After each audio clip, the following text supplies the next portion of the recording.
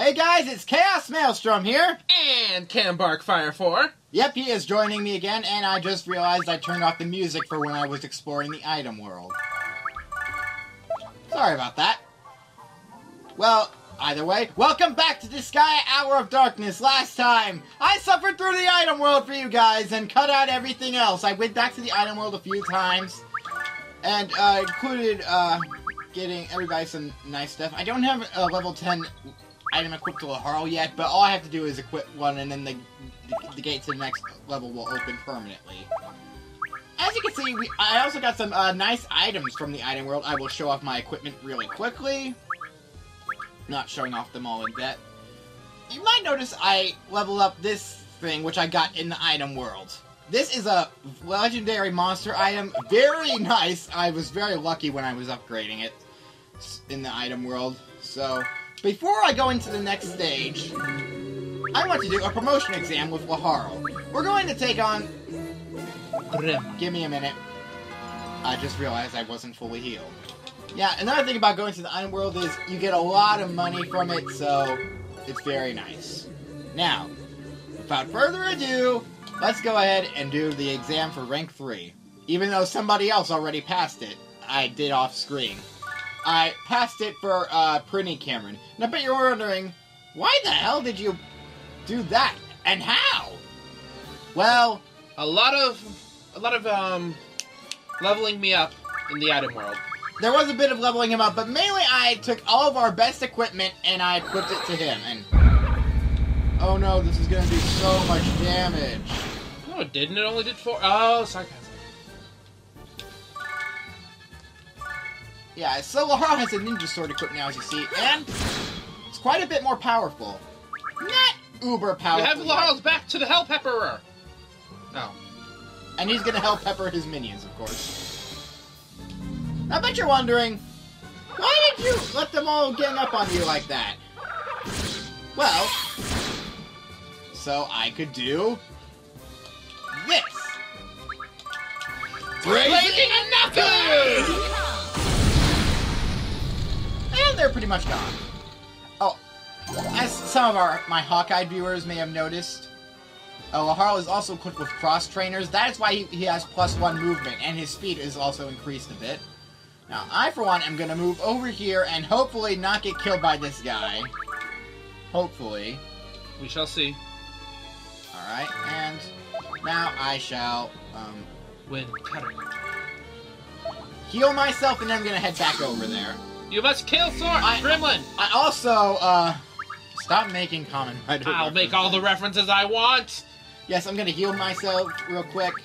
You might also notice I taught Laharl Explorer, which was very difficult because he had to learn it through me, and my magic mastery is shit. Talking mushrooms. Now then, that should be enough. I have a feeling he's going to use Hell Pepper again, so I'm just going to defend... Actually, no, I should be over here so he can't get a back attack off on me. And... oh, guess not. Okay, well, either way, he shall soon be dead. I shall be merciful on him and let him live a bit. Okay, now you're dead. In truth, I knew that was going to happen. Really? You hit it so well. Alright, so Laharl has passed the exam. What new builds does that allow us to pass now? Well, only really one, but... oh, I take that back. You can also improve the counterattack, which adds another counter to your character. But more importantly, Transmigrate.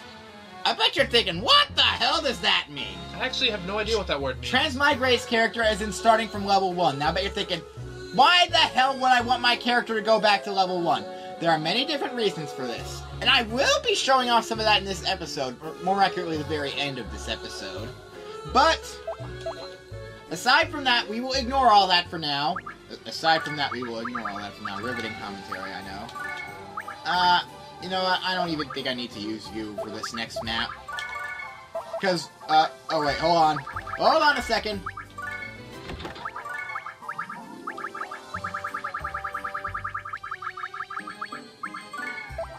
I bet you're wondering why I did that. That was my level 10 amulet that I equipped. Prince, I see you have a level 10 plus item equipped. I will now add Dinero Palace to the list of available areas. Once the gate is open, it will remain open. You no longer have to equip an item of level 10 or higher. Dinero Palace! Sounds rich to me. I can't wait to see what's there. Dude, we'll work hard for our paycheck! And, you know what that means? I'm gonna unequip this thing immediately! Let me go find my dark rosary I got as a prize from the hospital again. Alright, heal up, and then we will go to the next map, because I bet you guys are starving for some more material from me. So, save real quick, just in case the next map doesn't go as planned. And now, off we go to Dinero Palace, to the gaudy entrance. Let's go.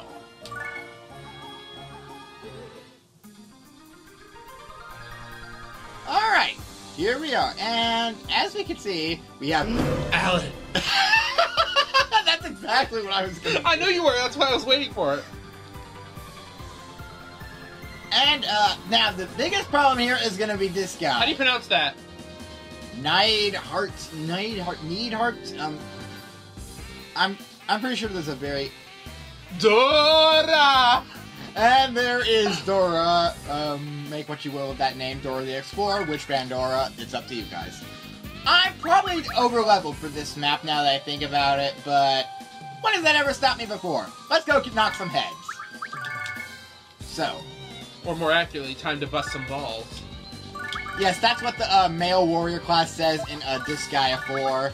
That's one of his things when you dispatch, because in later Disgaea games, as soon as you dispatch a character from the base panel, they usually have a little catchphrase or something they do, and the male warrior almost always goes, "Time to bust some balls!" So, yeah. We should stop referencing things that I'm gonna have to explain in depth. Never! Oh, I don't think I've ever really shown off Blonde in combat much before. What I'm gonna do is actually, I'm gonna change this target from this guy to this guy. It's probably more than enough, but now let me execute those commands. You're dead. That's what Skywatch looks like. I know I showed it off before, but it's very impressive, and I always enjoy it. Oh, she's so adorable! What the hell? How did you not kill him? He's a brawler! Look at that resistance stuff! Oh. So even higher than his defense, huh? Yeah. Okay, well, in that case...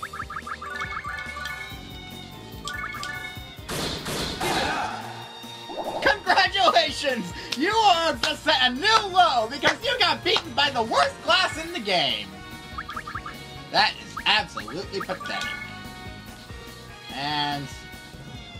I'll have Glax. No, maybe not that close, because those brawlers are gonna come.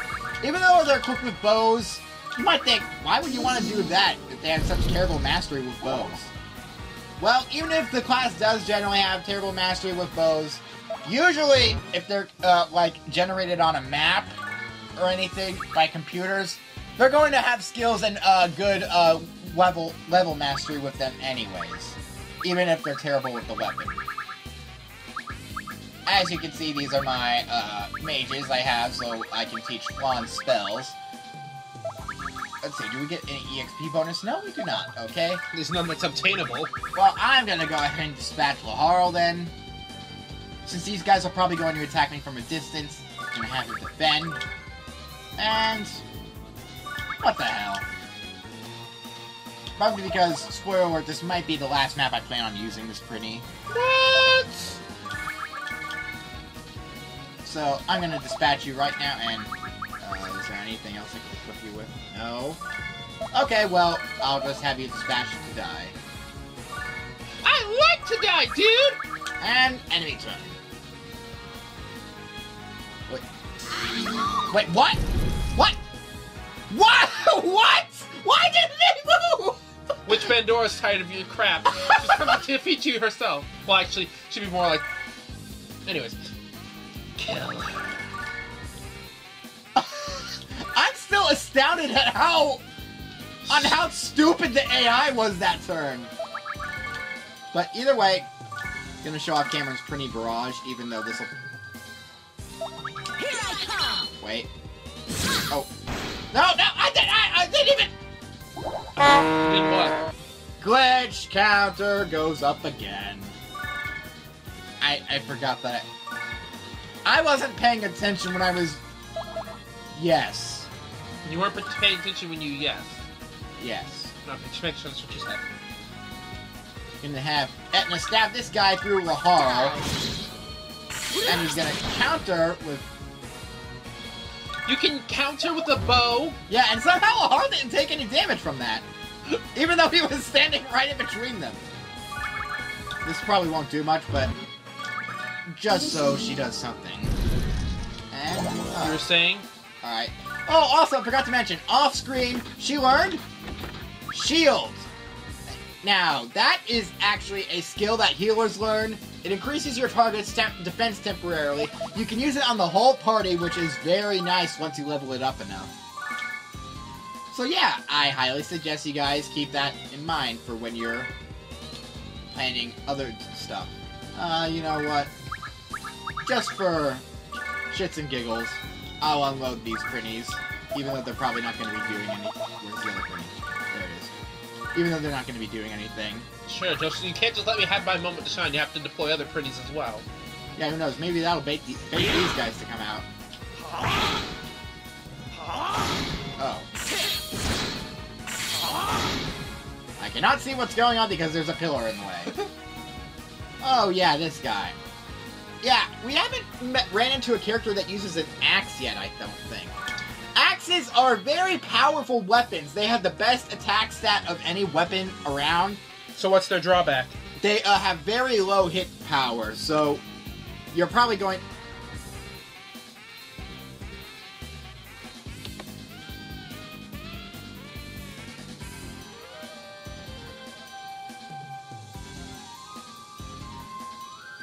Should I start over? I don't know. I'm not sure how loud we are, actually. You know what? We should just keep it? Maybe? I think it's a bad idea if we keep going like this. Wait a minute. Well, what if this is actually good? What if it's actually can pick us up really good? Okay, hold on a second. Alright, does that change No, it does not. Hold on a minute. How about now? Okay, there it is. I bet that sounds horrible. But whatever, you guys basically understood me, so... we're probably just gonna keep this in for shits and giggles. Of course. Just like dispatching these Prinnies I did. Alright, I for one am going to Hurricane Slash this guy because I want to get him off the field quickly. Axes, all their specials and everything about them, it only works on the space exactly in front of them. So, it's very difficult to use, but if you can use an axe properly, it can be pretty devastating. Hence, that's exactly what I did with Etna on my first playthrough of this game. Because she has an A rank with axes as well. I did it with the brawler because I wanted him to be exactly what the black Target problems, of course! It's the most annoying thing about this game. Jeez. They finally have a hard kill you. We wait for this effect? Oh my gosh. I can't believe I went that long in the recording without realizing I haven't even plugged in the cable yet. You're lucky I noticed! Yeah! You're dead. That is gonna sound so horrible. Because it's gonna pick up the game audio in the background so much. And are we really having that easy of a time here? This stage is not as bad as I thought it was going to be at all. So hard to buy good health these days. Alright, well in that case, I guess we are done. Get ready! Alright. Well now that's all over and done with. Let's see what the party is up to.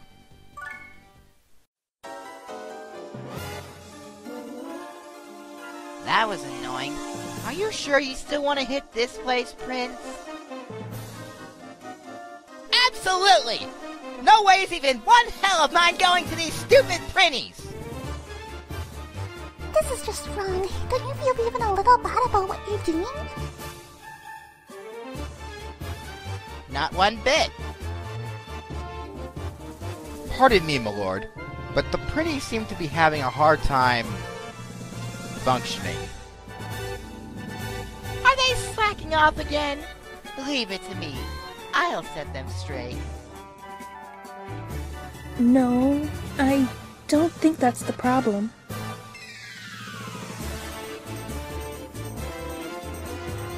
Cash! Money! This place is loaded with it, dude! It's driving me mad! Shut your trap! Don't even think about hoarding any for yourself.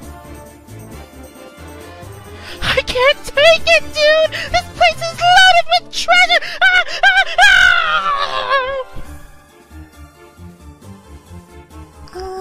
Do Prinnies usually do that?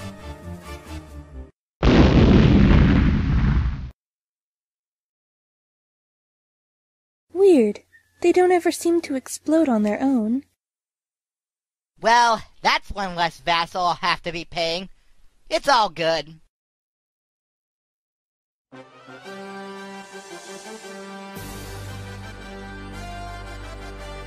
Treasure, riches, this place is loaded with it, I tell you. Oh, I feel different now. Why do I suddenly feel more vibrant? Hold on a second now. You can't be that Prinnie that just exploded, can you? Eh? Wow, I have a new body. It's not too different than what I'm used to. I feel alive again! And yet, somehow his spell site doesn't match his sprite at all. You can't be serious. How the heck can a Prinnie suddenly reincarnate on the spot like that? If you were that Prinnie, then how did you do that? I don't know. But all that matters now is that I, Cameron, legendary treasure hunter hero, have now arrived, and I shall raid this place of money in the name of justice! Wow, he's so cool!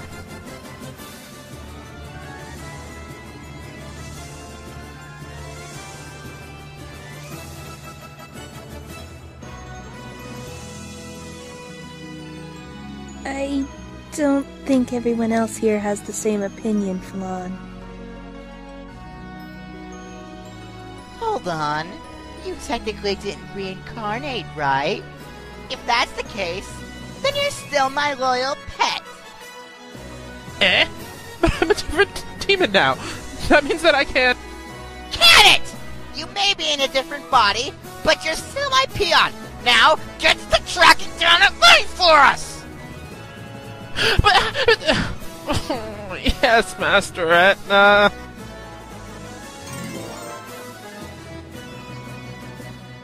Fine, but I'm still not paying him! Back from the map, and as we can see, Cameron is once again in the group, except somehow he's turned back to level 1, because he's reincarnated.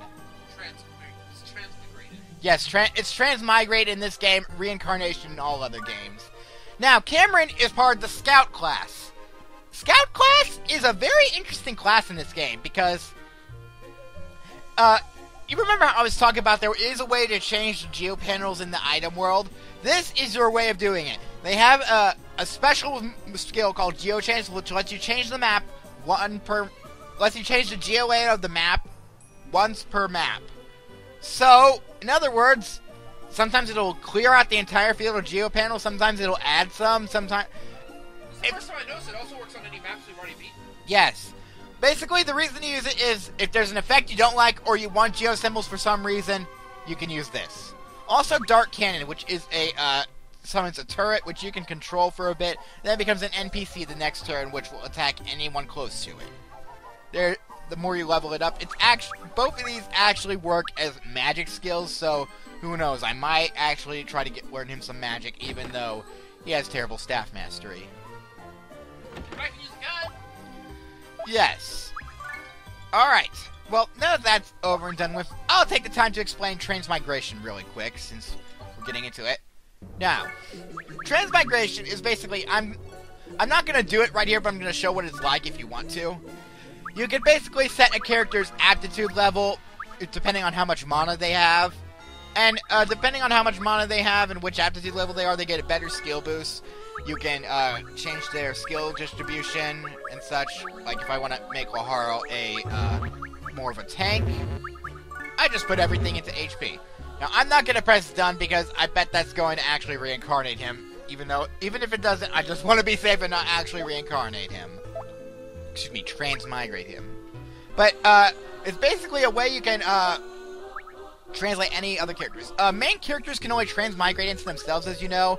However, characters who are not generic characters can transmigrate into most any other class. All generic humanoid characters can transmigrate into any humanoid class or a Prinnie. Any monster class can transmigrate into any monster class, including Prinnies. Prinnies can transmigrate into humanoid or monster classes. Which is how I got Cameron to become human! Yes, as you can see, I transmigrated him off screen. If you don't want to spoil the magic, it's like... I transmigrated him off screen for those of you who want to know how I secretly did it. Okay. And transmigrate characters have a better stat boost than most characters do, and they also gain EXP slightly faster. So, I think that is quite enough for today. We've just started exploring Dinero Palace, and we forced somebody into our group. So, next time on Disgaea, Hour of Darkness, we will continue our mission to get money! See you guys next time. Laters. I do.